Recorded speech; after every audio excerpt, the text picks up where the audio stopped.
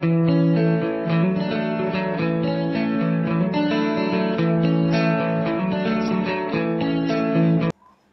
everyone, welcome to Unlock Maths. Today we have to find derivative of tan of ax by using first principle formula. So yes, we have taken this f of x is equals to tan of ax. Now we know that first principle derivative formula.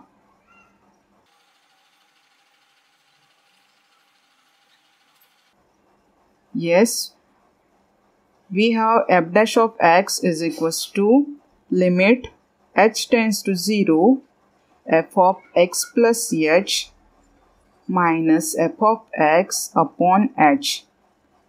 Now we have to put down here value of f of x plus h and f of x. Here we have f of x is equals to tan of ax. So f of x plus h will be here tan of ax plus h, right? Yes, this is tan of ax plus ah. Okay. So yes, we will put down these values here. So here we have, this is tan of ax plus ah, and this f of x is here tan of ax, right? Yes.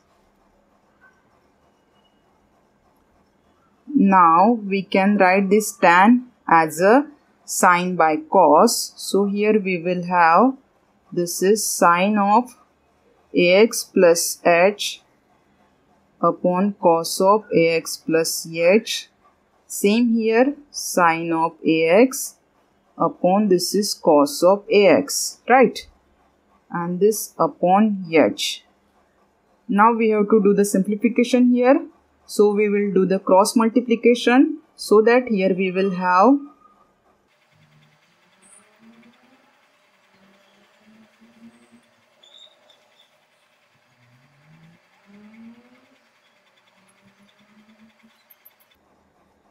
yes, on next step we can write here, this is limit h tends to 0, this is as it is,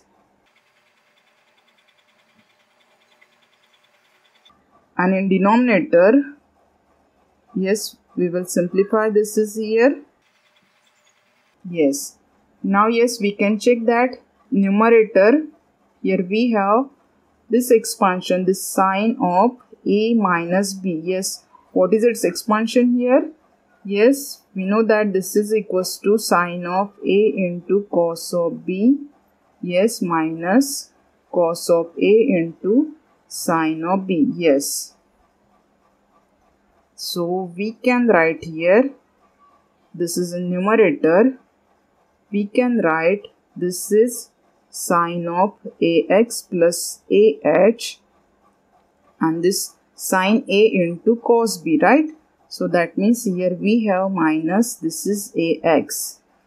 So this is similar sine a minus b. Yes, sine of a into cos of b minus cos of a into sine of b. Yes, and this is denominator as it is.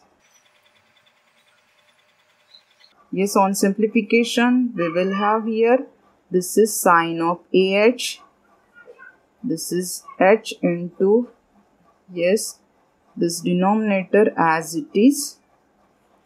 Yes. Now we have to put the limit, so that yes, we can write here, this is sine of ah upon h, and this is, yes, cos of ax plus ah into this cos of ax, right? So yes, we can check that here.